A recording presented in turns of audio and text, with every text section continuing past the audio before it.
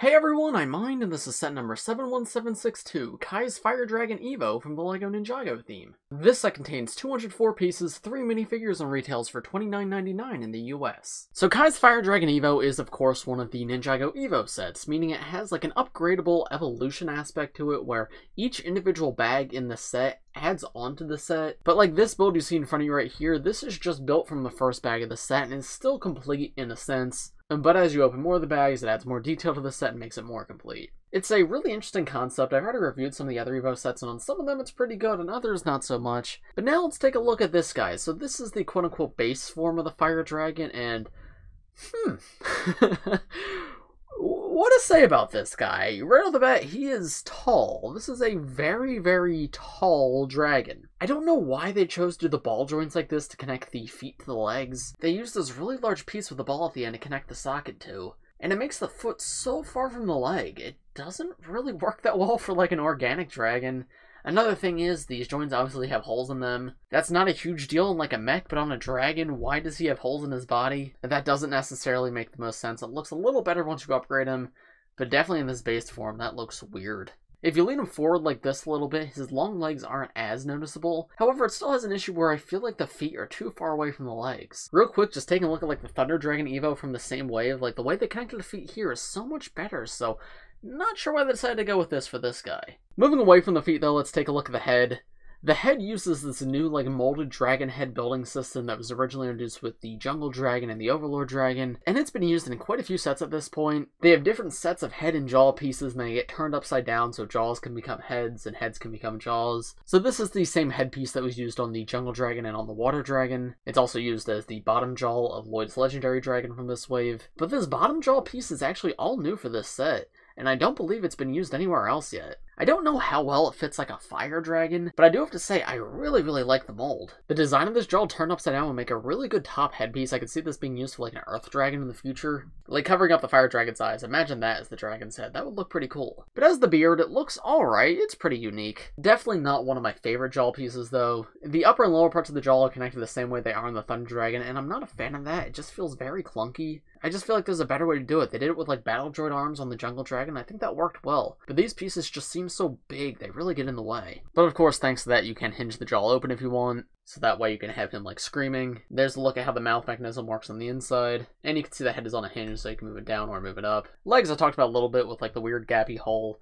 But the rest of it doesn't look good. It gets much better once you upgrade it and do the whole EVO aspect. But in this form, yeah, I'm not the biggest fan. He's got a few spikes on his back, these technicals right here. And at the very back you have his tail, which does not have very much at all going on. Just a ton of studs right here, and then it ends on a ball socket. Yeah, this form of the dragon, not great. Gonna be completely honest, not the best. But let's move to the next stage of the EVO and see if it looks any better. So to do that, you have to pull apart the front and back parts of the body, insert this section into the middle, then reattach the front, add this one little piece to the end of the tail, and attach his wing pieces into these technicals.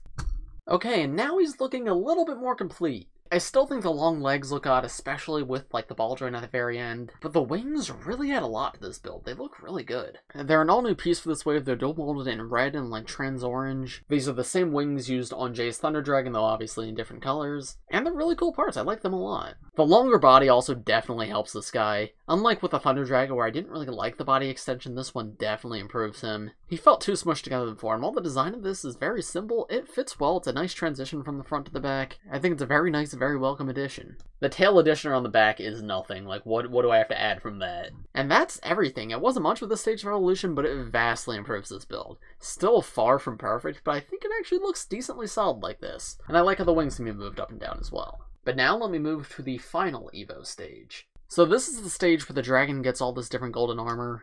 So there's lots of different pieces you have to attach to the legs. On the hind legs, you have to put golden straw hats, which are really cute.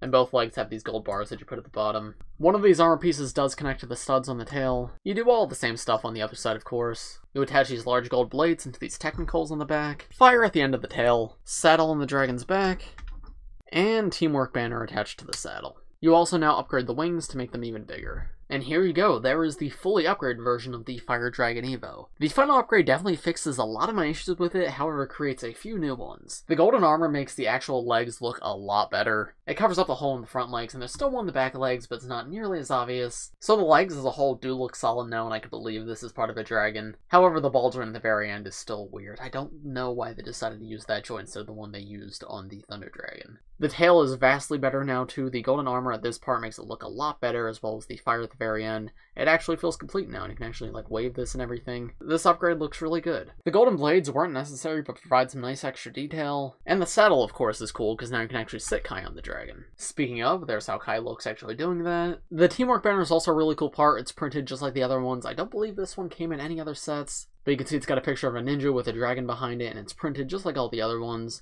And I feel like that's just an excellent part. Very, very happy to get that one. And those were some solid improvements overall, but now let me show you where I think the dragon's lacking a little bit, and that is, of course, the wings. You may have noticed the wings are blocking this guy's face in a lot of these angles, and that's because I don't know what to do with the wings.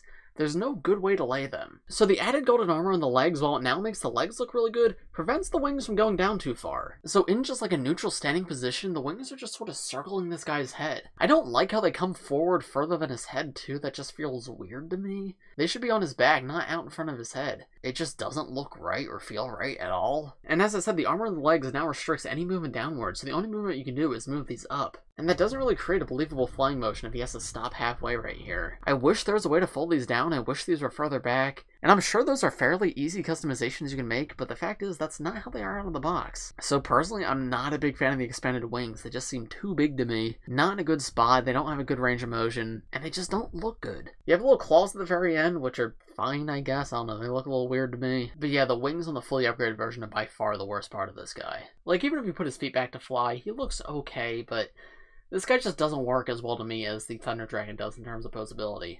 In terms of objective looks, this guy's definitely a better looking dragon. In most senses, again, the wings are much better than the other one. But yeah, all of this just seems awkward to me. I'm not the biggest fan of it. But I think that's all I have to say on the main build of the Fire Dragon, so now let's take a look at the side builds and then the minifigures. So the first side build in the set is this little drone for one of the snakes to control. This is very funny. Very simple little build, but it's cute and it's effective.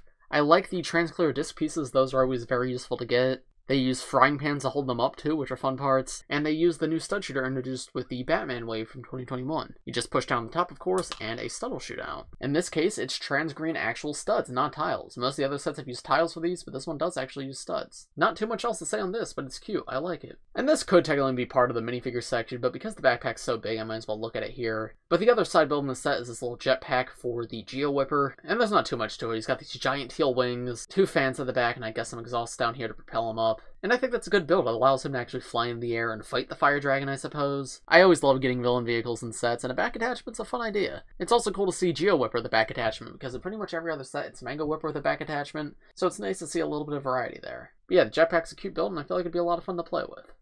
I'm a fan. So here's the first figure included in this set. We of course have Core Kai. Core Kai is probably my second or third favorite core suit. I absolutely love the bright orange on him. I think that's such a cool color. He's used it a little bit in the past in his printing, but he's never used it on actual pieces before. It looks fantastic on his mask, and I like how it's on his one arm too. It also carries over into his torso printing with this like fiery design, which I think looks amazing. The dark orange for the legs is a really, really cool color. And you can see right there he has the letter K written in the Ninjago language, obviously for Kai. Even like the dark red of the ropes around his legs, I think this guy just looks really, really cool overall. One of the more simple ninja suit designs of this wave, but it's very good. I don't really have any complaints with it. In terms of accessories, he also comes with a chicken leg or a turkey leg to feed to the dragon. That's fun to get. I like getting an accessory that isn't just a weapon for the ninja. But speaking of weapons, he does come with a katana in this set. All of the ninja this wave come with katanas that match one of their colors. So Kai here comes with a red katana. It would have been cool if it was bright orange, because the rest of the ninjas' katanas match the secondary color of their suits, while Kai's matches the main color. And we've gotten red katanas in the past, we've never gotten a bright orange katana. However, the red still works well enough, and it fits him pretty well. And I do still like getting a specialized katana for Kai. There's how he looks with the armor and hood removed. And there's the back torso print as well as the alternate face. You can see that like fiery design continues around the back and swirls around this symbol in the middle. That's probably my favorite back torso print of this wave. I think that looks amazing. And that symbol in the middle says the word ninja written in the Ninjago language. All of the ninja suits this wave have this on the back, and it's a nice bit of consistency, and I think it looks good. And then here are the other two figures in the set. We have Geo Whipper and Mango Whipper, also known as a Boa Destructor and a Cobra Mechanic. Geo Whipper obviously came with that jetpack attachment, but I haven't removed now just so you can see him up a little bit closer. And Mango Whipper comes with this little remote control build, which I guess you can imagine he uses to control the drone that's in this set. The two Whippers are very similar figures though that I've talked about in many of my other reviews, but in short, I love both of them. Geo Whipper is definitely my preferred one, however, he does not come with his full, like, armor set in this set, so I don't like him as much in this form, but he still looks really, really good. I love how, like, the orange looks beneath the gunmetal gray. He genuinely looks kind of cool like this, which is surprising, because the Whipper head's inherently really funny, and that's why I love the Whipper heads, because they look funny, especially, like, on Mango Whipper. But no, this color combination genuinely makes Geo Whipper look kind of cool, and I think that's really impressive. And the inverse of that still looks really good, not as cool, more funny,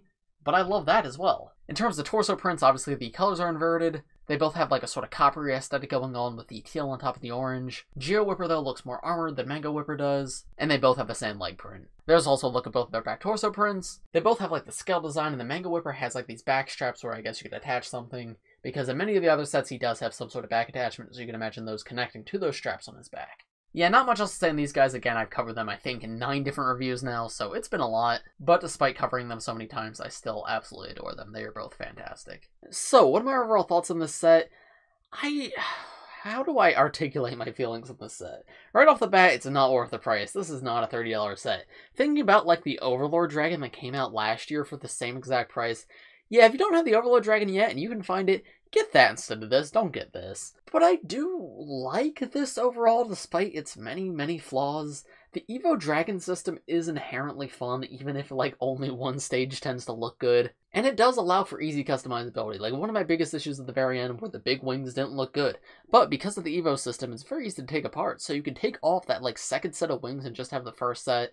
And I think that would vastly improve how this build looks. It does still have a lot of issues, though. I don't like the ball joints at the feet. Again, very easy customization to make. Just change it to how the Thunder Dragon does it. It's a very simple change, but would vastly improve this build, because the feet being so separated from everything else is just weird. This guy's also very tall, like unnaturally tall. It feels strange. But I think that gives him a unique identity, so I think I am a fan of that part at least. And the new headpiece, of course, is cool. I love the new jaw piece. And with all the golden armor on, the body as a whole does look really good. So would I recommend it? No, probably not. As a cheap way to get Kai, it's fine, because, well, the next cheapest way to get him is $90. So if you're a big Kai fan and you're not buying the $90 or $100 set, it's fine to get him in this set. I think that's solid enough. But if you're just looking for good Ninjago sets to get a different one. If you want one of the EVO Dragons, the Lightning Dragon's probably a better bet. Or if you want a good $30 Dragon, get literally any other one, because any of them are a better value than this one. Bit disappointed with the price of this one, honestly, because Ninjago's usually pretty good with their prices, but yeah, this should have been $25 max, probably $20.